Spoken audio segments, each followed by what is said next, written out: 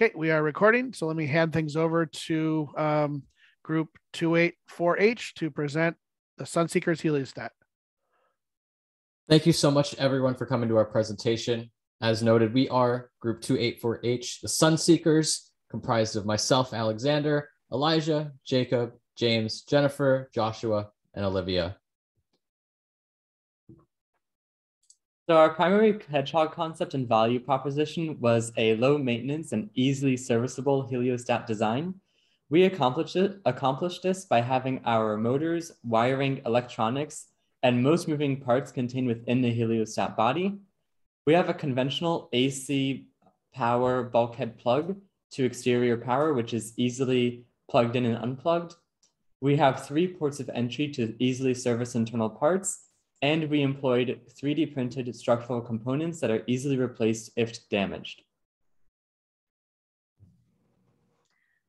Our product's key specifications, in line with desired customer needs, include a high range of motion and positional accuracy. As seen here, we have 360-degree rotation for in the azimuthal direction and 90 degrees of elevation rotation. The resolutions are 0.08 and 0.12 degrees respectively. Our model has survived winds of over 120 miles per hour in testing, showing that it would in fact be able to survive elemental forces in Las Vegas, Nevada. OTS parts, or off-the-shelf parts, were utilized whenever possible. And these commercially available parts include our power supply, our motor drivers, our motors, the mirror, our sensors, switches, and our microcontroller. The compact size is also highly desirable in this project, and the size is as given, 23.5 by 18 by 35 centimeters. And our drive also has high resistance to backdrive, which increases the effectiveness of our positioning system. The first test that our heliostat went through was the wind survivability test. Using a wind tunnel made from particle board, we tested it in 2 different configurations at 2 different wind speeds. So the low speed test was done in the worst possible configuration. That is, the mirror was vertical, and a box fan was used to blow a wind of around 12 miles per hour at the heliostat, and it easily survived that test. So then we moved on to high speed wind testing, done using a leaf blower, as you can see in the video. At the high speed test, we configured the heliostat into the safety configuration where the mirror is horizontal, and it survived that test easily as well. We did lose the mirror, which we will go into further in these slides because that informed our design evolution. And there's the video. It's wobbling a little bit, but it survived. Next, we'll move on to our results of our laser reflection targeting test. Shown on the right is the laser setup used, with the laser being placed above the heliostat, which was clamped to a table. On the wall, we had targets that were both at known coordinates and coordinates that were unknown to us before we started our targeting test. We were able to hit 3 coordinates successfully within an error of 0.5 degrees. We're also able to target a separate coordinate that a target that we did not know the coordinates of, and we used the angle of our heliostat to get the position of that target within a reasonable degree of accuracy.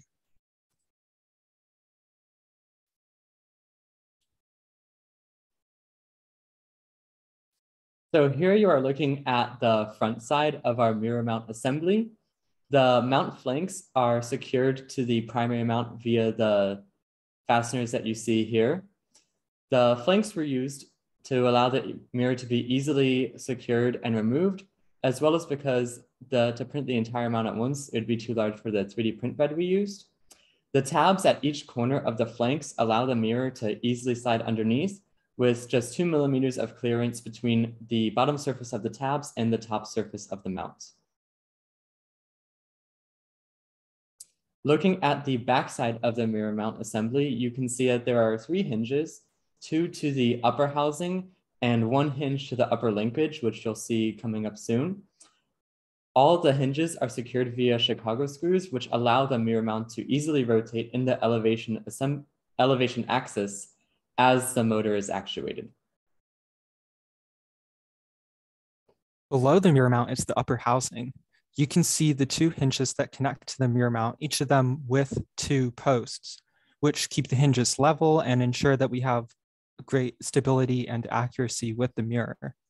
Below the hinges is the linkage clearance slot, which has beveled edges so that we could make it as small as possible while still avoiding interference between the linkage and the housing. To the right is the lid, which easily slides on and off, allowing access to the stepper motor and electronics, which are mostly contained within this upper housing. Finally, at the bottom, you can see the shared curvature, which smoothly blends into the lower body, giving our heliostat some aesthetic appeal. With our everlasting strive for absolute success, I believe that we were the only group to attempt and successfully move our design off of the breadboard to a fully internally wired system. And we did this through our custom, not fully customized PCB boards, but they're little test boards that we mounted our ESP32 and A4988 motor controllers onto. And this allowed us to fully solder our connections throughout the entirety of the upper housing. Our wire management comes up through the clearance hole from the lower body, and you'll see later that we mounted our power supply inside of the lower body and used the top body for all of our wiring management. These wires ran across the back side of the upper stepper motor in order to keep all of our wiring in communication throughout the top. Shown here is a diagram detailing how we actuate the mirror in the elevation using a mechanical linkage and a T8 lead screw.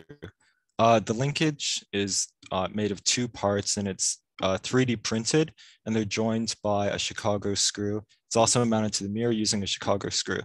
To increase the positional accuracy of our heliostat, we designed the linkage so that nearly the entire usable length of the lead screw is used when we go from 0 to 90 degrees.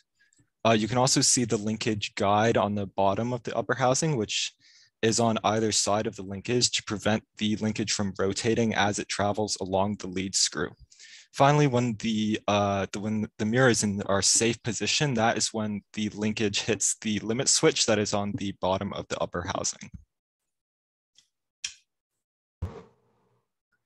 The lower housing of the model was designed to be compact. It contains the high voltage wiring, the harmonic drive and motor, and the power supply to the system. Our goal to create an easily managed and serviceable model is maintained by the front nameplate and the sliding panel, both of which can be removed to access the motor in the front and the power supply in the back. Further, the bulkhead plug seen there at the bottom eliminates any protruding wiring and makes for quick power shutdown. Should the model over-rotate, the plug would be pulled out and the power cut off. Our next three slides are going to go into a bit more detail on how we were able to compact our entire azimuthal rotation down into this bottom lower housing. The first slide here kind of details this upper portion that contains the power supply as well as that bulkhead plug. And the reason for using that plug was to eliminate any of the tension that goes directly onto the leads of the power supply, such that there is no worry or concern about wires coming loose or anything shorting. Furthermore, the stepper motor to control that azimuthal direction is mounted downwards in this upper section, such that the azimuthal can rotate directly on its axis, all in line with the motor, utilizing this bottom section. This bottom section contains a fully 3D printable harmonic drive, and that fully comes with an asterisk because there are some non-3D printed parts that require it to move, but all of the base mechanics are fully 3D printable. This kind of details more about that harmonic drive and how we actually got it to work. Instead of using a conventional harmonic drive that would have gone over budget, we were able to assemble our harmonic drive in multiple parts using this main kind of rail in the system on that harmonic base, surrounded by the guide rails that are assembled in halves around it and secured using the harmonic top. The only non-3D printed parts in this assembly are the drive belt and the ball bearings inside of the wave generator that are not used for conventional ball bearing methods, but just to create a smooth wave, as well as the drive shaft, which was made out of an aluminum hex bar that was tuned down to a cylinder to be able to fit inside of the motor couple and the guide bearing. Lastly, this is just a better fully assembled picture of the azimuth rotation mechanism, in which we can also detail the limit switch that was first designed to go on the bottom of the system that kind of hits this nub on the bottom of the base that was later then moved inside of the system to better shield it from the elements. This allows our system to move a complete 360 plus degrees, effectively allowing it to spin it in full rotations. Going more onto our wiring, this is how the actual wiring turned out. It's a bit of a mess, but we were not able to actually design our own custom PCB boards. We had to use these test boards for this test. And if we were able to design our own PCB boards, a lot of this wiring could be better managed. But the middle picture also shows how the bulkhead plug kind of eliminates all the black wires are the high voltage wires, high amperage wires from that plug directly into the power supply, and then the yellow wires move up into the upper housing to provide power to all of the components. So conducting a mechanical design analysis on our mirror mount design, we did a bending analysis to determine the required thickness of the primary mount during the worst case scenario, which we decided was a 90-mile-per-hour wind speed oriented perpendicular to the mount, which is the highest wind speed that we see in Las Vegas. And to do this analysis, we did a flat plate model, and we calculated the wind pressure from that 90-mile-per-hour wind acting perpendicular to the mount at a lever arm of 115 millimeters, which is half the width of the mount. We wanted to do this, we wanted to calculate the thickness to get a safety factor of 2, and the results were a minimum thickness of 3.236 millimeters. However, in the final design, just to be safe, we used a 4 millimeter thickness. Going into the design evolution of some elements of the mirror mount design, there were two cases where we initially wanted to use adhesive.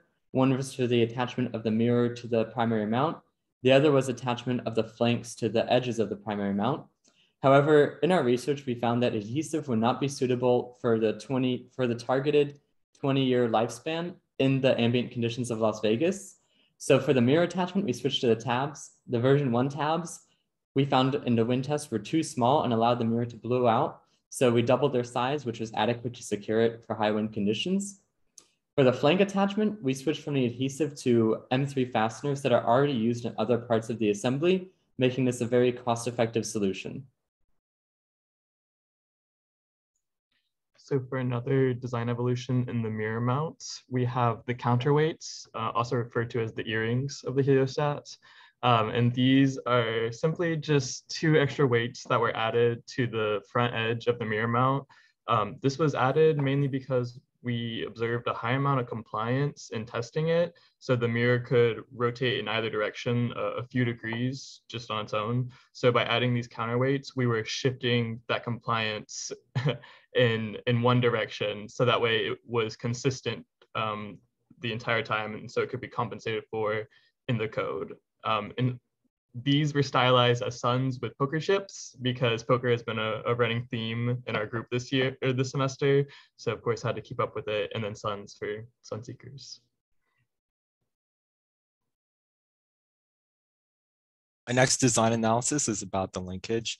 In designing the linkage that controls elevation, our primary concern was making sure that the linkage was thick enough so that it wouldn't deflect and cause interference during operation. The linkage was designed so that under normal loading conditions, meaning not when we're in our safety position, the deflection is less than the clearance between the linkage and the upper body. And we found that with this optimized design for the linkage, we won't have any problems worrying about the linkage deflecting and interfering with our design during normal operation. Okay, so then for another design analysis for our inverse kinematics for the elevation. So this is using the lead screw and the linkage for driving the mirror. And we treated this as basically two connected triangles. And so using the known dimensions of the linkage and the mirror that's pivoting, and using some trig, this can all be reduced down to this equation here on the left, where we get the position that the linkage needs to move from the 0 in order to, that distance is based on the angle we input, but by solving it inversely, we can get the angle to, we can use the angle to find the distance we need to move. And then that's converted as 0.04 millimeters per step, for our steps per unit. Considering all the electronics used in our system, we performed a closed system thermodynamic analysis to ensure that the temperature within the control system would not exceed the thermal design power of 85 degrees Celsius. So from the first law and assuming steady state, the electrical work in was equated to the power taken in by the two motor drivers, which is 24 watts, and the power taken in by the voltage regulator, which is 54 watts. Electrical work out could be attributed from the voltage regulator, the motor driver out to the bottom housing motor, and this was 24 watts out. So this left us with required heat out of 54 watts.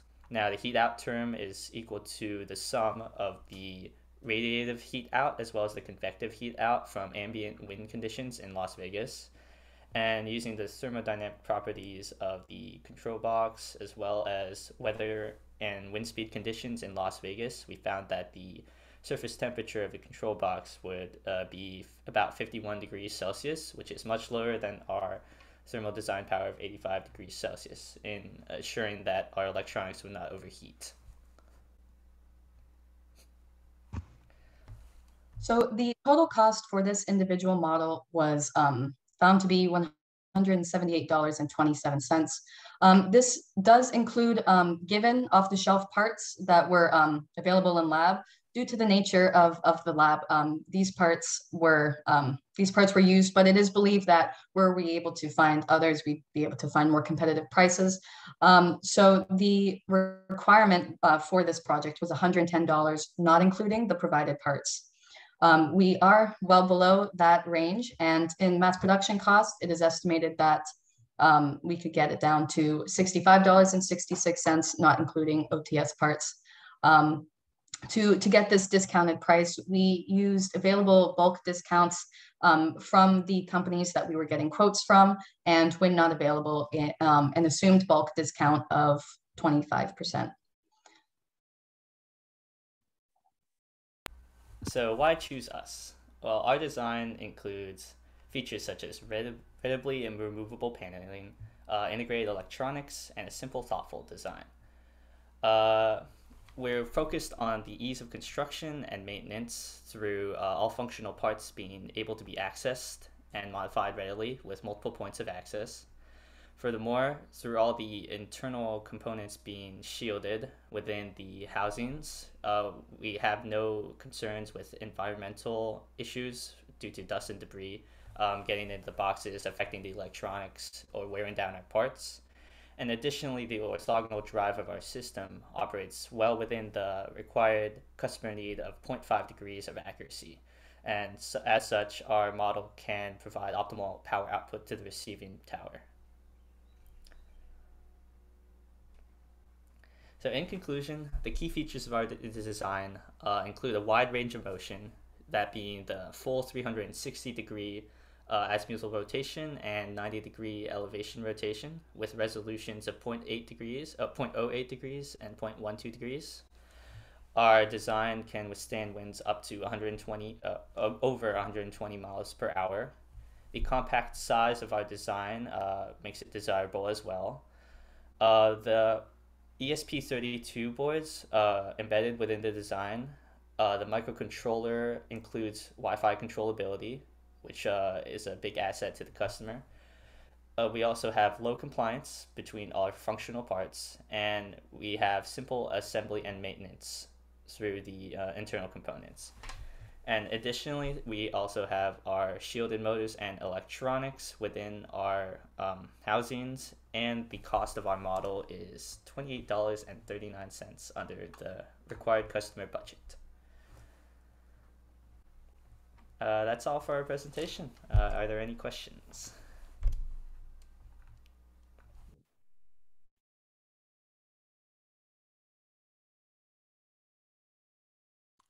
All right.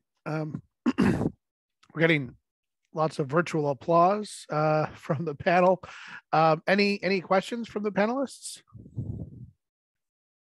So this is Rick Miles, Northrop Grumman. Just a couple of things. If you could go to your cost.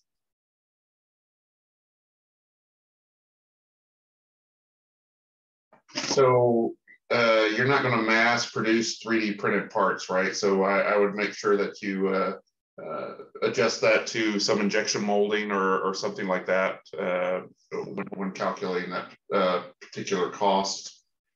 Other than that, I thought in general y'all did a fairly good job walking through your presentation.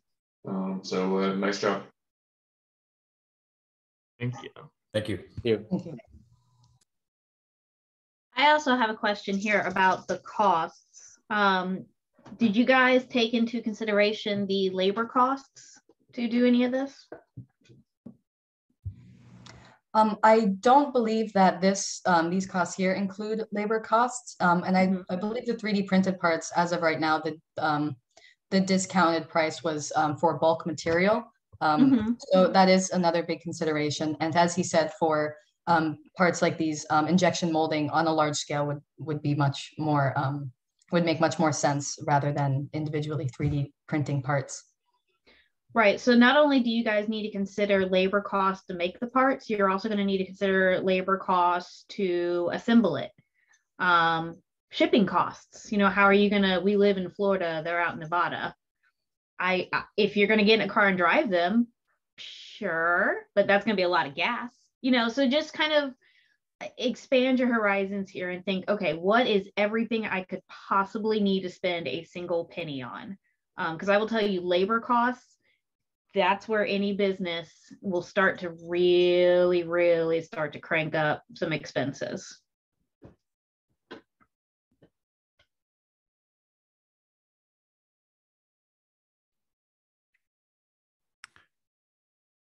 Okay.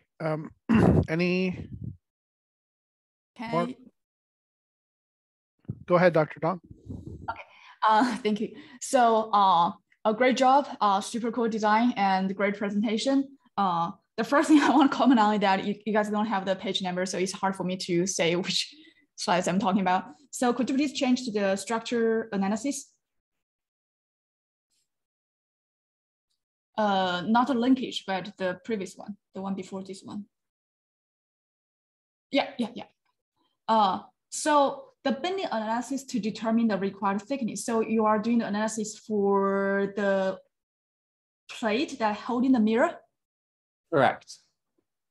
Because I heard you guys said the 4 is the thickness of aluminum.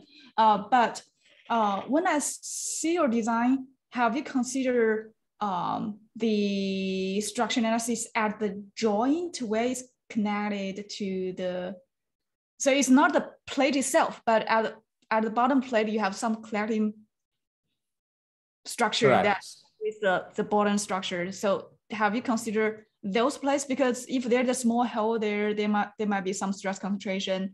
It might be more critical, or let's say weaker than the plate itself. It may fail before the plate break. Gotcha. That would definitely be a good analysis to add to our final design report coming up. So thank you for that. Yeah, and one thing, because I did a lot of research about the research presentation. So one thing I want to comment on is that Alexander's presentation skill.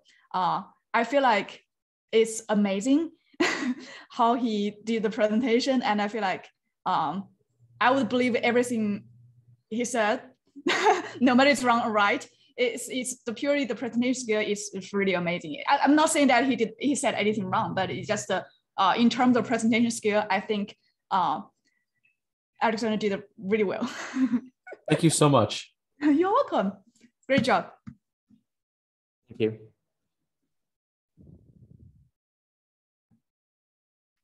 Okay. Any final questions? No? Okay, then I think we can wrap up there. I guess my sort of just parting comment is, you guys made this look fun and easy. So it's sort of the dream from an instructor's perspective. When you get a group that has such good cohesion and such good chemistry, and you guys definitely had some challenges to overcome, and every time you just did it. Like the earrings is a great example, right? Of you guys had a repeatability problem, and you just worked the problem until you came up with a solution, and the solution is like super clever and super classy. So it was really just a joy to work with you guys this semester. So I really appreciate all the positive energy that you guys brought to class. And like I mentioned in the chat, like you guys were the first to do a whole bunch of things. And, to some extent, I think your colleagues in the class did not believe that some of the things that we asked could be done until you guys did it. So I appreciate you guys being pioneers in that respect, and kind of proving that things could be done to lay the foundation for other groups to follow in your path. So just really appreciate you guys for everything that you did this semester to keep the class moving forward, and positive attitude, and everything you guys brought to it. So thanks for that. I'm gonna cry. Stop. Yeah, I was great. Thank you, Dr. Thank you so much. Oh, yeah. Oh, but before I'll stop recording before you cry. But no, that's fine. Anyway, okay. Well, so let me stop recording,